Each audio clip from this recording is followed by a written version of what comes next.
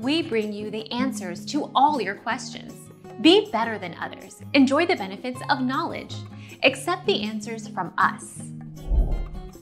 Jason Blundell, the co-head of Call of Duty developer Treyarch, has departed the company after 13 years.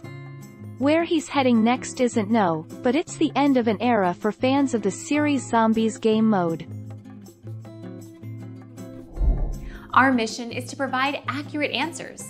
We think without knowledge, it is impossible to live a balanced life. Be competent, be skillful. Thank you for watching. Don't forget to subscribe and hit the bell notification.